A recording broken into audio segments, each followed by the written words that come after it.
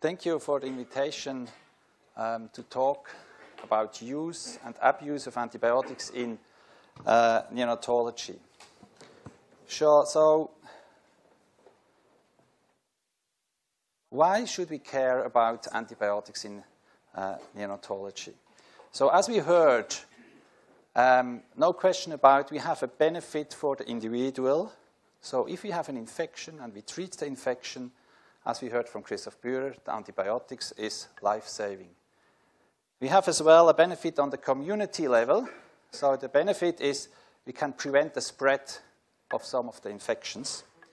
And as we know since decades, there is the risk for the community regarding antibiotic resistance. So what is not so well known, but it's coming up more and more in the last 10 years, is there is as well a cost on the individual baby that we are treating with antibiotics via the collateral damage that we are doing on their microbiota. So I like to give 2-3 minutes on this microbiome because it's very fascinating if you're reading about the microbiome, and probably it will change how we are doing medicine in the next 10-20 years. So we see usually the microbiome as we as humans are here, and there are some bacteria on the skin, in the gut, and they are living with us. And the reality is probably the other way around. So we are living with a community of bacteria because the bacterial cells are 10 times more than our human cells. And in the genes, the factor is even around 100. So what happens if we start with antibiotic? So we start an antibiotic, and the diversity of our bacterial community is going down. This depends on what kind of antibiotic we are giving, and this depends on how long we are the antibiotics giving. Then after end of treatment, there is a slowly recovery, and the diversity is coming back. So we may say, as a clinician at the bedside, that's fine. We have a problem for a few days or weeks. Perhaps there is a diarrhea. But in the end, all is fine. Unfortunately, we are neonatologists. So we are treating our patients in a very vulnerable time. So if you look, this is a mouse model where they looked on the colonization. And there is an impact on the colonization on the immune system. So if you have no colonization, or if you have a colonization very late, after some time in mouse, this is 4 weeks, we have no idea about this time window in humans, or if you have a colonization with a low diversity, then these mice had a high IgE level, and they had a trend to anaphylaxis.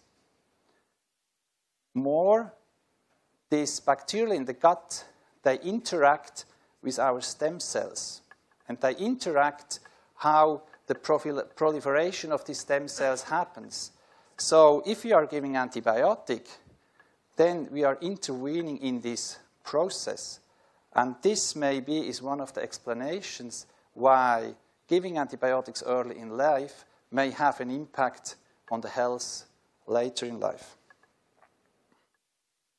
Even more, Christian Kind mentioned that in the morning, we know that the microbiome of the mother and the question if the mother is treated with antibiotics or not has an impact on the microbiome on the neonate and as well for the health later in life.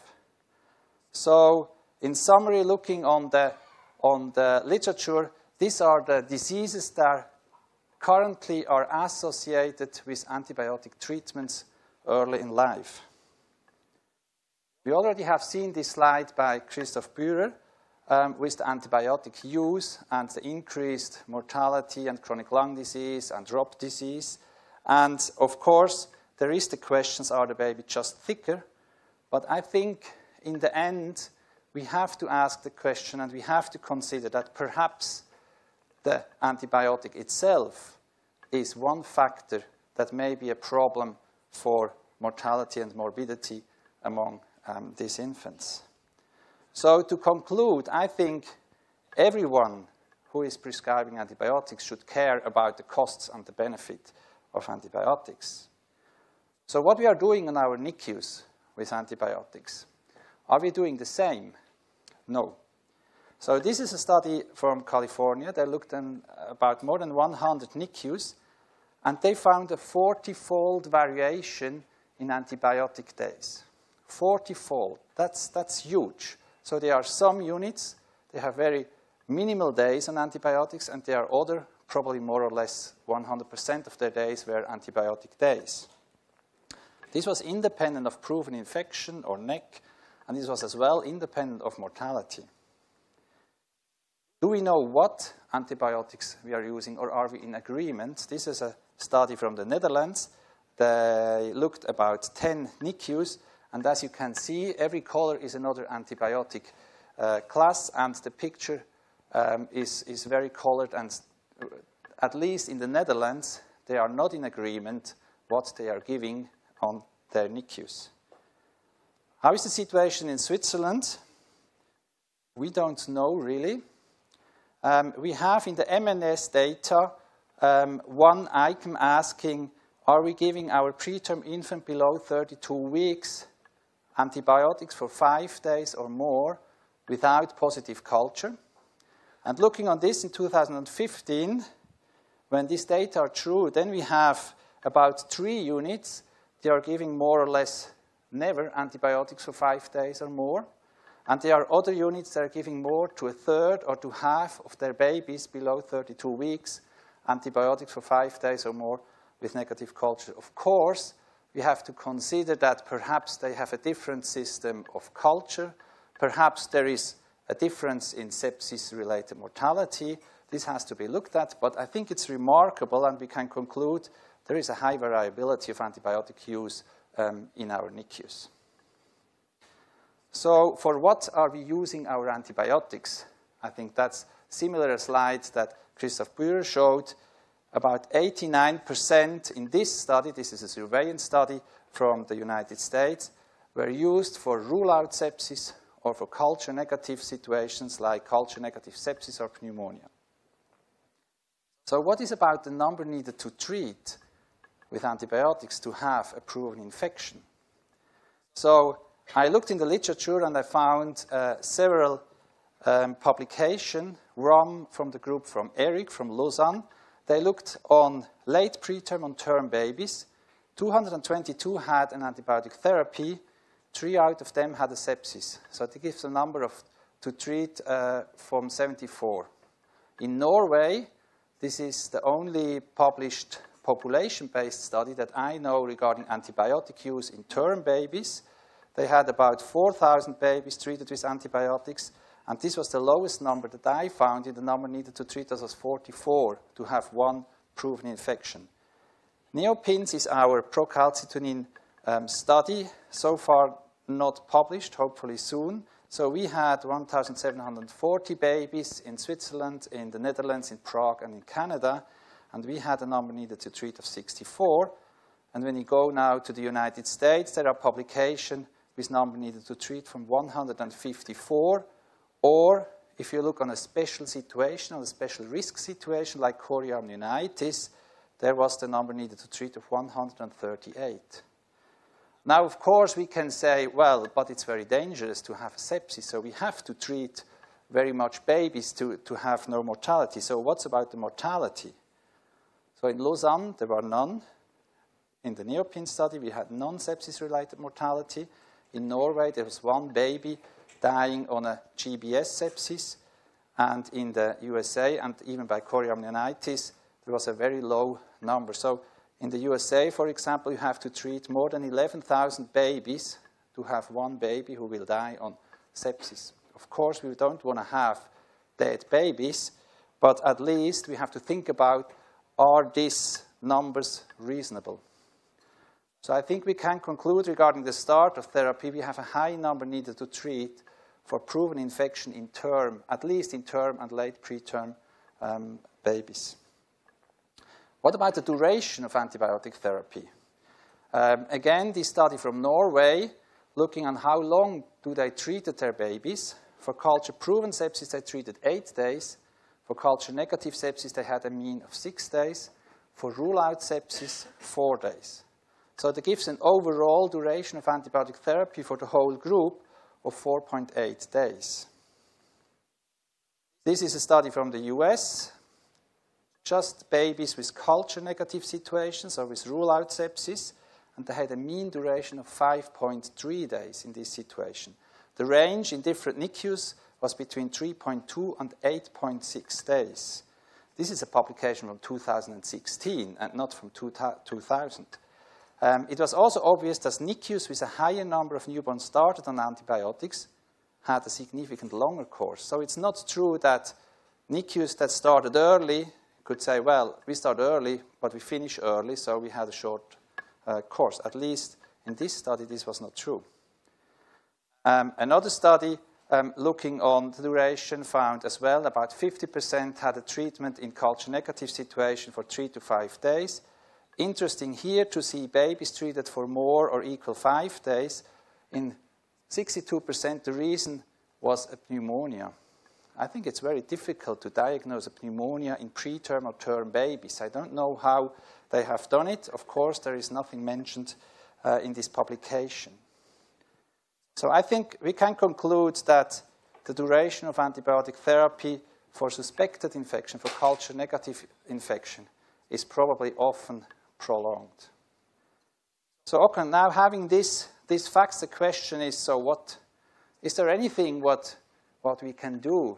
Can we make it better? Coming back to the study from Lausanne, the study was primarily not focused on duration of antibiotic therapy. They looked at, is a laboratory measurement really helpful regarding the decision to start antibiotic therapy? So they had 2 cohorts. In the first cohort, they had just the national guidelines, and for the second cohort, they made a special policy how to treat baby and how to do it. And the interesting point here is looking on the data, they had a duration without a protocol of 77.5 hours, and in the second period with the protocol, the local, they came down to 64.2 hours. Comparing these results to Norway, in the Norway publication, they mentioned that they didn't have any guidelines regarding antibiotic therapy. We remember we had 4.8 days. In the USA, in this huge population, we had 5.3 days. In the NeoPIN study, we had a protocol as well for the standard group, and our duration of antibiotic therapy for the whole group in the standard group was very similar to the data in Lausanne with 65 hours. We have to mention this publication because guidelines and protocols may have an adverse effect, and perhaps it's not what we wanted to do. So this study is about the NICE guidelines in the UK. Probably, as you know, the NICE guidelines requested or asked to do a CRP with 18 hours after starting antibiotics, and they hoped with this CRP it was possible to shorten the duration of antibiotic therapy, to come down with lumbar punctures, and what happened was exactly the contrary. So the duration of antibiotic therapy was prolonged, the stay in the hospital was prolonged, and the number of lumbar punctures went up. So protocols and guidelines, I think, may have a benefit. Now, of course, I have to say something about the PCT. PCT is just one out of many biomarkers, and I think one of the important things, if you're looking on a biomarker, we have to know what are the normal values for these biomarkers after birth. Because probably, as well, the CRP has some physiological increase after birth and not stay below 5 or below 10. And this is true as well for the PCT, where you can see here, this is what we used, this increased in the first 3 days of life. We had a protocol, so we tried to say, okay, were there any risk factors, yes or no? Were there any clinical symptoms? Were there some conventional laboratory findings like a leukocytopenia or a CRP above 10? And then we categorize them and say, okay, if you have just 1 point, there is a low risk. With 2, we had a medium risk. Or if you had all 3 of them, a high risk.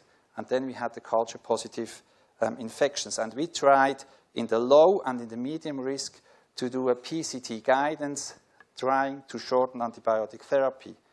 And we came down in the ITT analysis to 55 hours and in the per-protocol analysis to 51 hours. I think this shows that it is possible to shorten antibiotic therapy. I'm quite sure it is possible with other biomarkers. I don't think that this is now a specific PCT thing that you can do this with other biomarkers. And I think the biomarkers is just a help. So if you are able to have a short duration of antibiotic therapy without any biomarkers, that's fine. Then probably you don't need them. But if you have doctors who are not able to make this decision, then a biomarker may help to do it. So biomarker guidance may help to shorten antibiotic therapy. As a last point, antibiotic stewardship, as you know, this is a big word. There is a recent publication in Lancet Infectious Disease. I think this was a NICU in Texas, and they were able, with an intervention, to come down on the antibiotic use on their NICU. Looking at where was it possible to come down, it was a total amount of antibiotics, and as you can see here, it was especially possible in the suspected early onset sepsis. So the use on this NICU of antibiotics was focused on early onset sepsis. Number 2, again, was this pneumonia. And as you can see, the suspected late onset sepsis and the culture-proven infection, they were just a small part of their antibiotic use.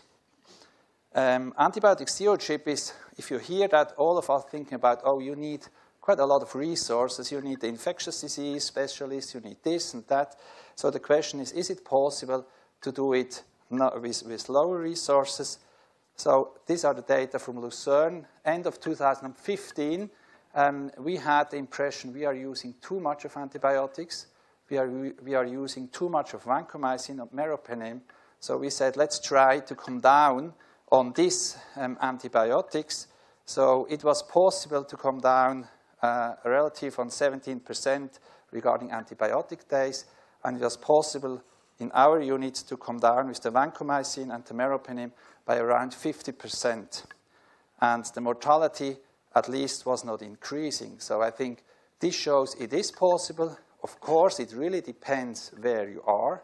If you are using your antibiotics very carefully and very rare, then probably this is not possible, but at least in our situation, it was possible. So antibiotic surveillance and stewardship, I think, in any form, is mandatory for any NICU. So my take-home message in the end is really this. I think when we are prescribing antibiotics, we really have to think about, and the mindset that we probably, many of us have, we have a baby, and we think, well, should I start with antibiotics? There is some risk, but the risk is not that high. Perhaps the baby has a little bit of tachypneic, but that's it. And then the mindset, oh, let's give some antibiotics, then we are safe. I think this is probably not true, because probably there is a cost on the individual health regarding the damage on their microbiota. Thank you for your attention.